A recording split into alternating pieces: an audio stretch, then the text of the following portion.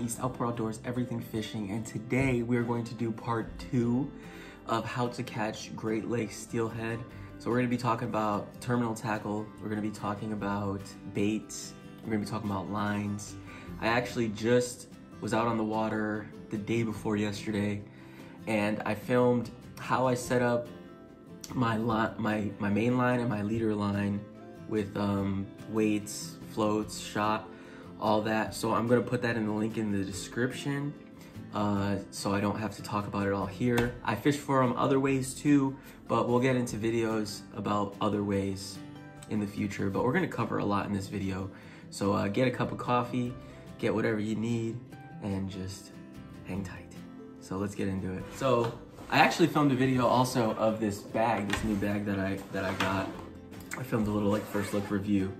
But we're gonna go through what I have in this bag, and this is pretty much everything you'll need. Let me start by saying that everyone fishes for these fish a little bit differently. These videos, while if you're an advanced angler, you can watch them and I'm sure you can gain something from them, maybe something you didn't know, because I gain stuff from people all the time, but this is more for like your beginner angler that's looking for his or her confidence baits, looking to really get their bearings and get their wheels turning on steelhead fishing. So yeah, I hope you guys enjoy it. I hope you guys learn something from it. So this is my bag. When you look in the main compartment of my bag, that's how you're gonna see it. You're probably gonna have a lot of the same stuff in your bag other than these 2 big batteries, because I use these to make sure my GoPro stays charged. Let's take some of this stuff out and let's just go through it. Let's just talk about what you're gonna be using when fishing for steelhead, okay? So that's everything out of the main compartment, and we'll get into the top plastics after. So let's start by talking about leader line. Whether I'm using a center pin or a spinning setup or a bait casting setup, you're always gonna have your main line and your leader line. I never, ever fish for steelhead with just one line going from my reel to my hook. Why don't I do it that way? Because if you have just one line going from your main line to your hook, and let's say you have a float, let's say you have shot, whatever you have on that line, let's say you break off, you have a huge possibility to break off all of your tackle, and you don't want to do that. If you break off, all you want to break off is the hook or your leader line. So my main line is usually anywhere from 12 to 10 pound, depending on where you fish and what kind of fish you're fishing for. Let's say you have the possibility of hooking into kings all the time. You might want to go to a 14. You don't necessarily have to, but you might want to think about it. So on my reel, I'll have 10 pound, and then my leader line is always going to be less. So it's the weakest length, therefore that is what breaks. For my main line, I always use monofilament. Why do I use monofilament? Because it's cheaper and because it floats. Those are 2 really good attributes for main line to have. In my other video that I made when I showed you my setup on my center pin, not all monofilament is created equal. Therefore, you want to opt for not necessarily always the most expensive one, but you want to opt for one that's like really, really good quality. If it's like $1 for 300 yards, I would shy away from it. You're gonna have breaking problems. Also, it's gonna have a lot of memory. You know, like if you're using a spinning reel, it's just gonna coil up a lot. You know, the better quality your monofilament, usually the less memory it has. Also, the smaller the diameter of your monofilament, the less memory it has. That's also why I like to use 10 pound. As light as I can go, that's what I want to go with, because it just makes my day out on the water easier. It helps with memory, it helps with line twist, it helps with all of that stuff. So if you can go 10 or 12, that's golden. When it comes to leader line, these are the 2 lines I use. I use fluorocarbon red label. This is usually what I use the most. Because I have a bigger bag now, I take them both. But this is usually what would have been just in my waders, and just this is what I use for my leader line. But if the water is a little bit darker, I like to go with an 8 pound. I really trust the Seaguar brand. Whatever you build confidence in, I mean, you know, I'm not sponsored by anybody. This is the stuff that I use every day on a daily basis. So I've just had good experience with Seagar, and it's good. So that's what I'm gonna be using for my leader line. So there's line out of the way. There's the stuff you want. You want some monofilament for your main line, and then you want some fluorocarbon for your leader line. Let's move on. Let's talk about your terminal tackle, okay? This is my terminal tackle box, and if you saw this first episode, I say that this is the second most important thing when dealing with steelhead. Your tackle, your line, all of that. I said that rods and reels were the least important, and I said that this was the second most important. Why did I say that? Because this is what the fish are gonna see. This is what the fish are gonna come into contact with. So you want your line to be really good. Before you go and get the most beautiful custom rod and reel, you wanna make sure that you got this stuff dialed in. And then the most important is where are the fish, which is the next episode. So hooks. I use 2 sizes of hooks. I keep it super simple. I don't do anything too fancy, okay? So I got size 6 hooks and I got size 8 hooks. The size 8 hooks are a little bit smaller. Let's say I'm running a bead setup, for instance. Like if I'm running a bead setup, I usually always use a size 8 hook. If I'm running a spawn sack on just a hook, I'll use a size 6 hook. This hook here is a size 6, and this is the hook I use the most. I mean, I have like 20 packs in my basement because this is the hook that I use the most. So that's just your regular size 6 little circle hook. And that hook is made by Owner, which I love Owner hooks. Those are good hooks, so if you're looking for a hook, Owner is a good company to look for. And then this is the size 8, which is what I use for my bead setups and such. And that hook is a Gamakatsu hook. So if you're looking for a good solid hook, Owner or Gamakatsu, good brands. And then also, I have some J hooks in here, which I don't even know the brand of these, but they're pretty sharp. And this is what I'll use if, for instance, I'm gonna put a night crawler on, which I usually don't. But if I'm gonna use a night crawler, I use a regular J hook, which I think I just got those hooks from Walmart. I'm not sure what the brand is. Next type of hooks I use a 2/0 and a 3/0 circle hook. So here's a 3/0 and here's your 2/0. And these 2 hooks are what I'll use if I'm floating skein, like straight up chunks of bait. So I'll tie a, and if you don't know all this terminology, that's okay. You could just ask me in the comments below, or just search it on Google. But if I'm gonna be floating like a big chunk of bait, I'll use one of those hooks, and those hooks are also Gamakatsu hooks. Another thing you're gonna wanna have in your tackle box is barrel swivels. These are little tiny barrel swivels. These are made by VMC. You could get them on Blood Run Tackle. You can get them from Raven, but I get these from Cabela's Bass Pro Shop, and they're VMC. And these here are size 12. Size 12 micro swivels are money. That's the size I like. You can go down to a 14, but I really like size 12.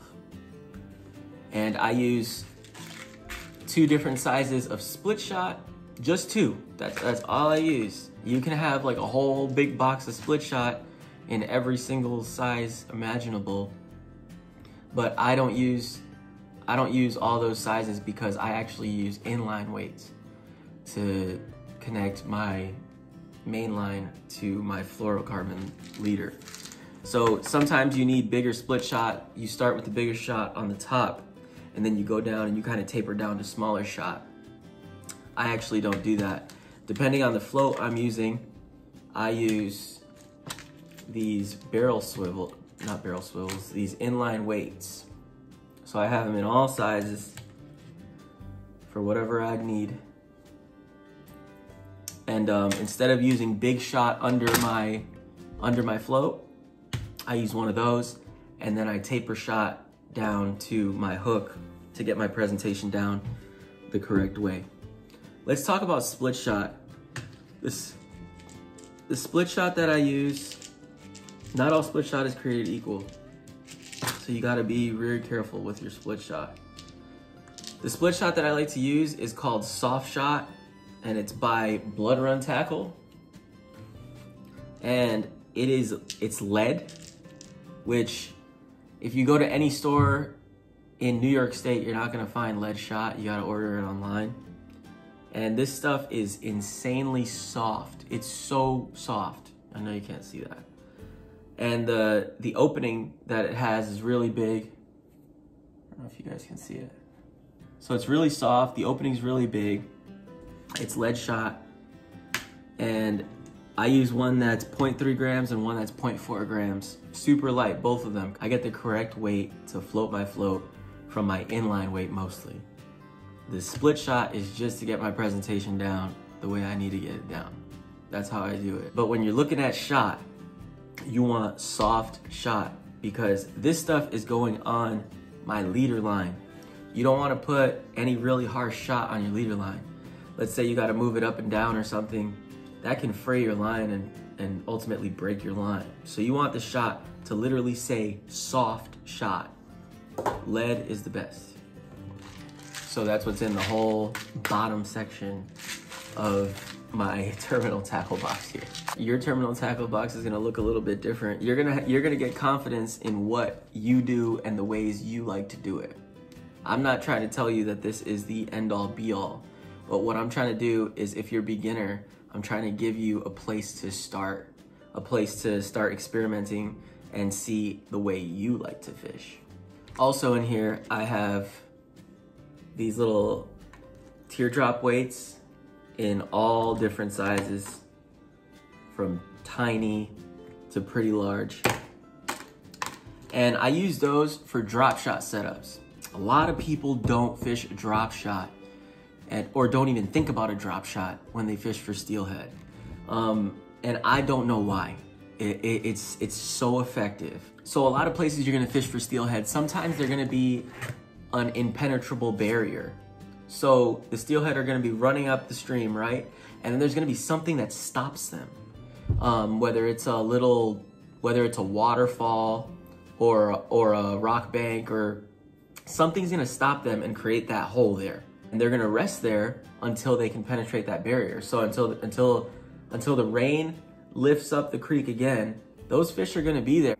So what better way to fish for those guys than a drop shot? There's usually current there. Sometimes it's coming down from the waterfall. Sometimes there's little spots where the current like kind of intersects, so it makes like this like swirl. So the current's going this way, and if you see spots like that, there's fish sitting in there. So what I like to do is I like to set up a drop shot. What is a drop shot? A drop shot is when you have one of these weights, like a teardrop weight, and you tie the weight onto the bottom of your line, right? And then a little bit up from the line, you put the hook about a foot up, and then you tie that line to your main line. You don't use a float, nothing. All you do is use the hook and this weight, and you just put your bait on that hook. And my favorite baits to fish on a drop shot are like little minnows usually. You can obviously use an egg sac. You can use wax worms, night crawlers. I mean, drop shots are just so effective. If you have a spot like that and you think the fish are in a certain spot, what you do is you chuck your drop shot right next to the spot, not directly on top of it. Not like you're fishing for bass and trying to get a reaction bite. You chuck it next to the spot, and then you just reel it right to the spot and just let it sit there. The fish cannot handle it. They can't handle it. And the strikes are just unbelievable. And it's one of the best ways to catch fish if you don't have a run to float. I don't know why more people don't use a drop shot. That was a long rant. Next little section here is bobber stops. So there's two types of bobber stops that I use. I use these little bobber stops, which are just little plastic things you put your line through, you slide them on, and they do exactly what they say. They stop your bobber. And then there's these, which you put this little tube on your line, you slide this down, and then you tighten the little thread, and that'll stop your bobber too. Like I say in most things, neither one is better than the other. I like them both, but it's really your preference if you like one more than the other. Also in this bottom section, I have my tubing, which the tubing there is just for the specific floats that need tubing, which I'm gonna get into that when I get to the bag of floats. And then also in this little box, oh, also I have some tippet rings in there, but we don't gotta talk about that. Then also in this box, I have beads, a couple different colors of beads, which can be a very, very effective way to fish for steelhead. I'll make a video of a bead setup. I haven't made one yet, but when I get out and when I fish a bead setup, I'll definitely show you guys a bead setup. So here's the little plastic things. You put that through the eye of the bead, and then you put it on your line, and you put a hook about maybe 2 inches, 1.5 inches down from the bead. And when that fish takes the bead, you set the hook, and the hook will go right into the side of its mouth. It's a really awesome way to fish. I don't fish beads much, but you know, it's a good way to fish. Floats. This is my little bag of floats that I take with me when I go out on the river. There's a couple different types of floats I like to use. Let's start with the old trusty cigar float. I went out with my buddy one time and I threw one of these floats on, and he started making fun of me. He was like, Sam with the cigar. And man, I mean, yeah, it's a cigar float, but this thing's awesome. It's easy, it's weighted.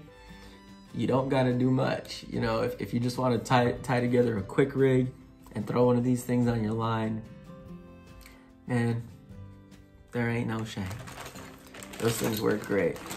If the current's really slow, use one of the little small ones. I like these. These are weighted too. You know, I don't mind using those little cigar floats. So these are gonna be called inline or slip floats. And the reason why is because your line is going to go through the float. You're gonna have a bobber stop, a bead, and then a bobber stop, and then it's gonna go down to your weight, leader, whatever you're doing. And these things are super effective. And the reason why I really like these type of floats is because you can just grab your line and you grab this float and you just yank it down, and it's gonna put you in a lesser depth. If you grab it, you grab your line and you yank it up, it's just gonna give you more depth. It's just really easy to use. As well as the next float I'm gonna show you, but this float is awesome. So when you go to the store, what you're gonna want to look for is you're gonna want to look for a slip float. If the guy is there, if there's a guy there working and he has knowledge about steelhead, there's gonna be slip floats that are more tailored to like catfish. You don't want to get those. You want to go for like something like these. These are really lightweight, and the reason why you don't really want to fish the ones that are made for catfish, which they'll work, I'm not saying they won't work, but they're gonna plop down on the water way harder. The ones that are made for catfish, Phil makes them usually, and they usually have like glow in the dark tops, and they're heavier, they're weighted usually. So you wanna avoid those, because as soon as you flick that thing in the water, that thing's gonna plop down super loud. So you wanna avoid those. In floats, I like to use a small float, 5 to 8 grams, and then I like to use a heavier float that is around 11 to 14 grams. So those are the sizes of floats that I use, and the gram size is going to tell you how much split shot you need or how much weight you need under your float. to get it to float right here where it's supposed to and get it to travel in that water the way you want it to. Here's the next kind of float that I use.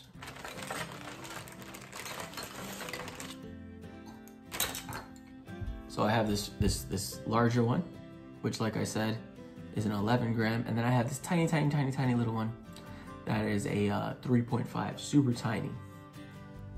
So these floats work a little differently, but they have the same concept. You actually don't need a bobber stop for these floats. They have these little tubing there. See that tubing? There's a little piece of tubing on the top and a little piece of tubing on the bottom. And what you do is you put these pieces of tubing on your line, and then you just throw the bobber right in between those tubing, and it holds it on the line. Usually you can just grab this and just pull it right down your line to measure depth, and it works great. It works just as good as the slip float. It's completely your preference. Whatever you want to use and however you want to use your floats, that's how you choose your float. But those are the 3 types of floats that I use. And then if I'm fly fishing, just a plus, I use the thingamabobber, and that's it. Those are floats. Okay, so next let's talk some jigs. I actually do carry this fly box with me as well, with a ton of stuff in it, but I'm gonna make a specific video just speaking on flies because that's just a whole nother world. So we're gonna talk about that next time. But I'm definitely gonna go into this box, which this box has my my jigs and a couple other things. It does have a couple flies that I use the most, but just some jigs. Here are some woolly buggers, which are very similar to like a marabou jig, but it doesn't have a jig head. And I have those in all different colors. I got some pink, I got some olive, I got some small black, big black, white, and yellow.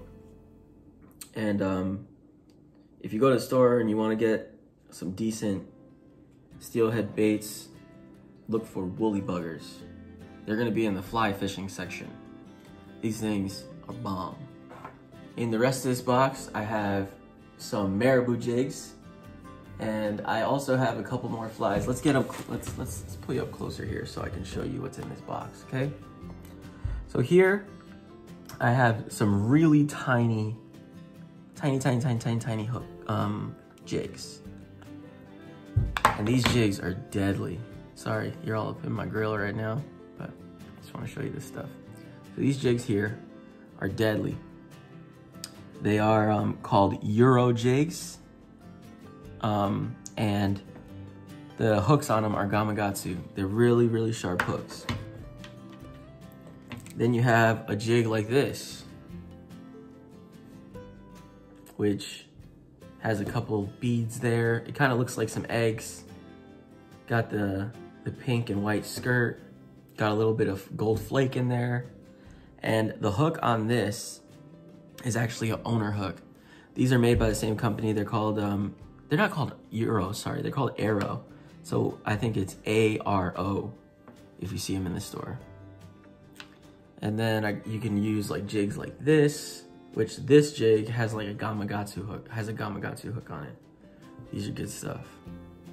And guys, I got these at my local Walmart. You can get these at Walmart, you can get them at Dick's, you can get them at Bass Pro, Cabela's. So whatever you got around you, you can usually find these exact jigs. And right on the package, they're gonna say that they're made with owner hooks or they're made with Gamakatsu hooks. And these hooks are super sharp, super nice jigs.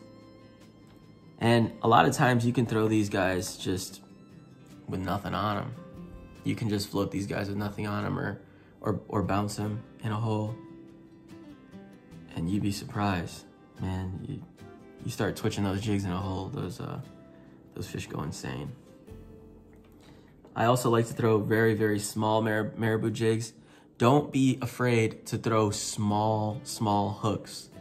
I've caught some of the biggest fish that I've caught on a hook that is insanely tiny. So don't be afraid to throw a small hook. Don't automatically think big fish, I gotta throw a big hook. That's not the way these fish work. you can throw a very, very small hook. There's a white marabou jig. Just giving you guys some ideas of some stuff that you could be throwing at these guys. Just make sure whatever marabou jigs you buy, that they have decent hooks in them, all that. These are little egg flies. And these things are deadly. You don't need to be fly fishing to use an egg fly. You can use this right under your float, no matter what you're fishing with. You can fish with spinning gear, center pin gear, whatever you're fishing with, you can use these egg flies. And man, if the egg fly bite is on, it's on. When this bite is on, it's on all day. So my opinion with these things is when I go out with them and if I get a bite on them, it stays pretty hot. They make them like this, which is just regular. And I think they're made by Atlas, I think. And they're called like yarn balls. And there's a red one. You got them in pink. And those things are bomb, man. And they when they get wet, they sink good. They also have these, which have a little like a little yolk. It's representing the yolk of an egg. And I believe these are called blood dots. This is not the specific blood dot because it's made with a yarn ball. The real blood dot is actually tied. But this is a really, really effective little fly for them. And if you're looking for those, they're gonna be called blood dots. So look those up and you're gonna find that fly. These flies here are called squirmy wormies. And these are pretty deadly too. If the bite is tough, like real tough, before I go, I'll usually try one of these. When the bite is tough, for some odd reason, this is my go-to. This is what I'll go to see if I can get that last chance fish. And I got these in pink, which is the one I usually use, and then I got them in a darker color, like a red.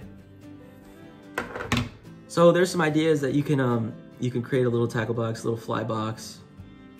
Marabou jigs are great.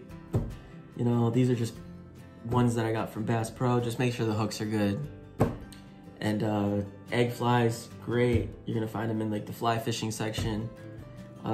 These little jigs here are arrow jigs. But that's not the only people who make them. You just wanna make sure the hooks are good and you make sure the hook is small.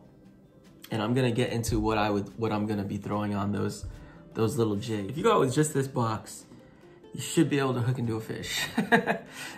That's a lot of stuff to try. So I just put another little fly thing in there, and then this box is just full of stuff.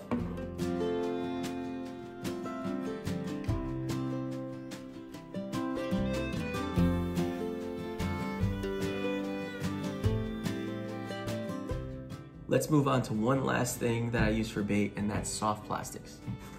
Okay, so it's no secret, especially on my channel.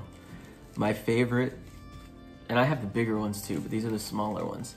My favorite soft plastic of all time is the Mad River Worm. I throw them in glowing pink.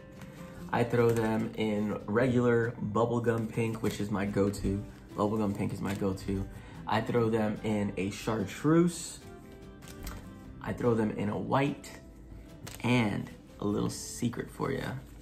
Don't be scared to throw blue, because they don't see it a lot. And I don't know if someone's gonna get mad at me for that, but don't be scared to throw blue. I don't have blue right now, but I've caught fish on blue beads, so blue. Don't be scared. If you can find these are actually real emerald shiners. They're not fake, they're real, and they are just put into these bags, and they use some type of thing to keep them, to preserve them. And I get these right from Walmart, and I've seen them in Cabela's, but this is the small size. And man, especially in the beginning of the season, so right in the beginning of fall, you're gonna go out into the creeks, and you're gonna see a billion of these. Straight up. I would bet money that there's a billion of these in the creeks. There's so many of them. You see them in just these swarms of schools. And the fish are gonna be looking for dead ones. So that's precisely what this is, a dead one. So if you drift this under a float, that's a good way to go, especially in the beginning of the season. Also, I talked about that drop shot setup, right? This is usually what I throw on a drop shot setup. These are just gulp minnows. And this is another thing that a lot of people don't throw. So these are stinky little gulp minnows. You can throw that on a drop shot. Another thing that I like to throw is these are not made by Gulp. These are made by Berkeley. You're gonna look for a Berkeley little split tail minnow. This is usually a bait that that they're gonna use for, you know, crappie, stuff like that. But this bait, I'm telling you guys, just believe me, it's deadly for steelhead. As you can see, there's a lot of stuff you can use for steelhead. So when you go out there, you gotta be prepared, and you gotta just, which it's not even that much stuff. My bass tackle bag is like 8 times the size of this. So this is not that much stuff to take to go fishing for steelhead. And I didn't talk about tippet, but I'm gonna do a video on fly fishing, because that's like a whole nother world. I know I keep saying that, but we'll get into that. So yeah, guys, so what did I show you? I showed you jigs, I showed you some flies, I showed you some terminal tackle, I showed you line, I showed you live bait, soft plastics. Man, if you made it this far in the video, I really, really hope you learned something. I hope you enjoyed it. I got everything back in the bag, and this is actually pretty lightweight, you know, so if you're gonna carry about that amount of stuff, don't worry about breaking your back, because I mean, it's pretty lightweight. And I also carry more stuff in here. I carry my batteries. In here I have my gloves, I usually have my coffee, and I usually throw my net on this bag too. So yeah, guys, like I said, I hope you guys enjoyed it. Stay tuned for the next video, which is the most important installment, guys. Where to catch these fish. So I'm gonna break it down. I'm gonna get on Google Maps, and I'm gonna show you, no matter where you live, how you can go and how you can just look for these fish. The key areas that you can look for. The way the water is, the way the water looks. I'm gonna go into specific areas that are hot spots. Not specific spots. We're not gonna tell you specific spots, but I'm going to tell you the specific areas that these fish hold up. And no matter where you live, if you live by a Great Lake, no matter if you live in Michigan, New York, Ohio, I don't know where else where else is there? Detroit, I think. Wherever you live, you will be able to get on a tributary and catch these fish with the knowledge that I'm gonna give you in the next video. So thank you so much for watching this video. Like I said, I think I said it 3 times, but I really hope it helped you out. And God bless, get out there. If you liked the video, please subscribe. Please subscribe to the channel, it really helps me out. Please leave a like down below. If you are an experienced angler, I really want to tell you that you should get in the comment section below and just kind of throw a little bit of the stuff that you use in there if I didn't cover it, because there's other stuff that people use, and if it could help a new angler out, that'd be awesome. This is all about getting anglers out and getting more people on to fish, so and more people addicted to the bite. So have a great day. Outpour East, Outpour Outdoors, everything fishing, and I'll see you on the next video.